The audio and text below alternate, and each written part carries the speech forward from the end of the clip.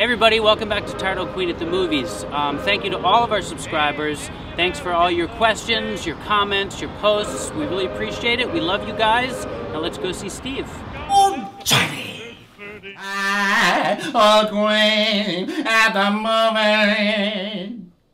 Johnny, I wanted to recommend a Judy Garland movie for you, so I thought I'd go with The Harvey Girls, 1945. Now, this one was directed by George Sidney, and it was made on MGM right after Meet Me in St. Louis. This was a very good period for Judy Garland. She had just fallen in love with Vincente Minnelli. She was ending her marriage to David Rose. She'd had an unhappy love affair with Tyrone Power, an unhappy love affair with Joan Mankiewicz, so she was really riding high because Minnelli had put her up there and shown her the talent that she really was and how much he appreciated her. Now, she wasn't too happy about doing another costume movie, but this was a great one. It had a score by Harry Warren and Johnny Mercer, and the main number, which is called the Atchison, Topeka, and the Santa Fe, was given the Oscar as the best song of the year.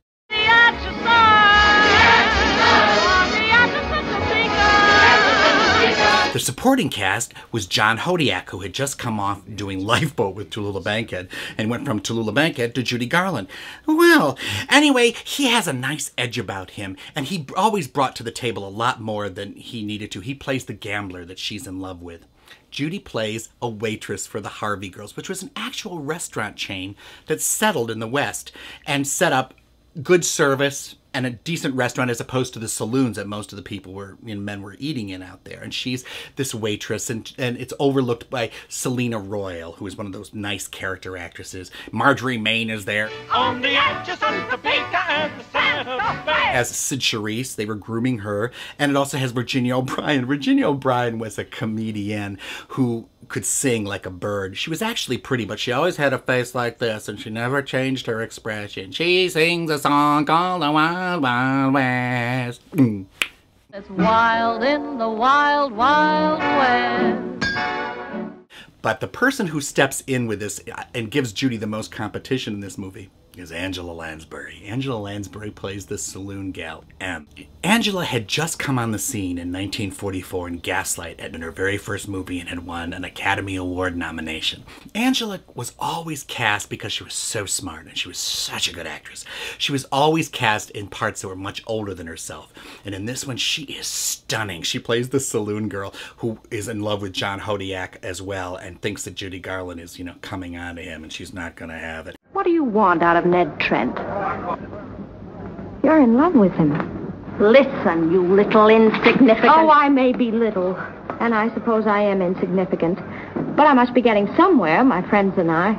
They dubbed her, which was really stupid because she could sing, but she dances, she looks gorgeous, she's got red hair in this pompadour, and she's just a tough girl. She's great in this part.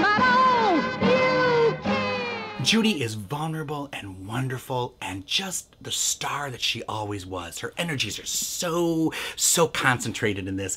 And the production numbers, George Sidney had also went on to direct Showboat, and he directed Kiss Me Kate. He had a good feel for large ensembles. In the end of the Atchison, Topeka, and the Santa Fe, the whole town is out and they're all singing as the train is pulling out. Then you